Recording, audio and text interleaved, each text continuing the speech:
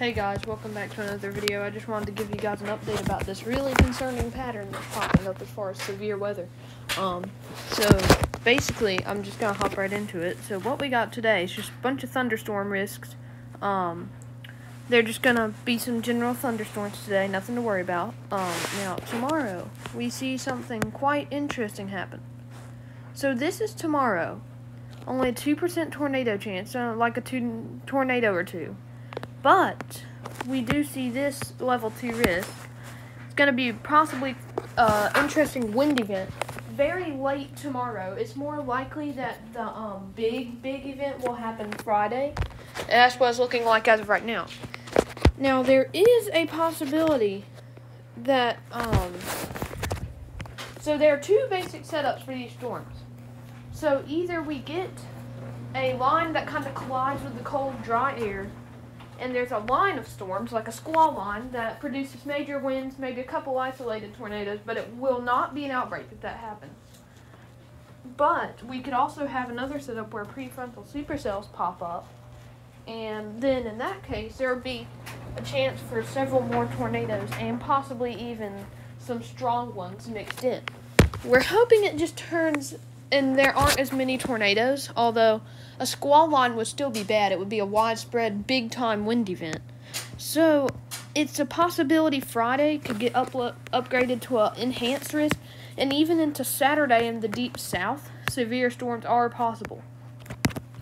So right now, Thursday, the risk isn't very big for the actual day of Thursday. It's actually almost more likely that most of the storms will happen very late night or even after midnight. So the biggest of your threat will happen Friday, not Thursday. Although still, if you live in the Midwest Thursday, be prepared just in case any storms come up. They can. There is a 2% tornado chance still, so an isolated tornado too, and then 15% wind chance. Wind is quite possible, and hail as well. But I'd say your biggest chance for a big severe weather event will be Friday. I am going to show you what the GFS model shows for this, and also the Canadian and European models.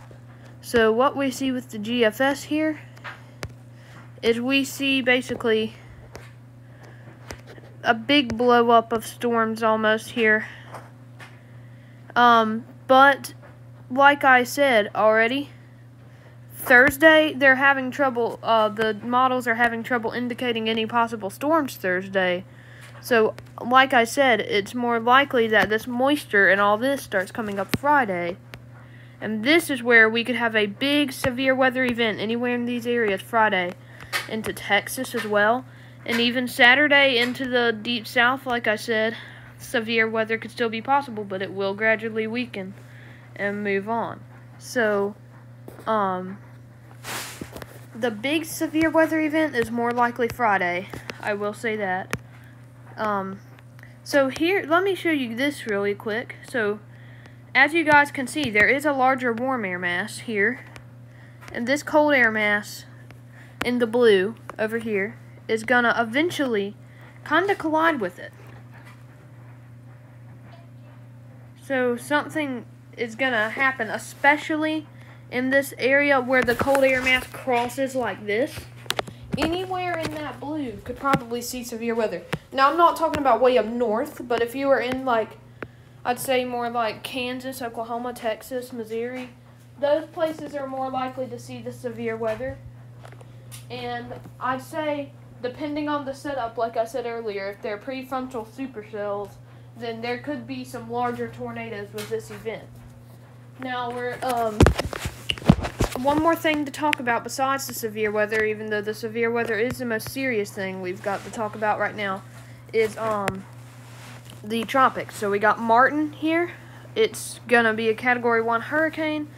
Not going to affect the U.S., could affect Iceland.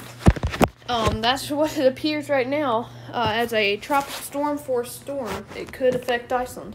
So this is it right now. You can see it is pretty pronounced, actually. It's becoming that way. Becoming pretty pronounced. So you can see there is almost an eye trying to form right there. It looks like it's an eye trying to form. So it's going to be a Category 1. It's going to stay out to sea. It's going to be a fish storm, so I wouldn't be too worried about that one.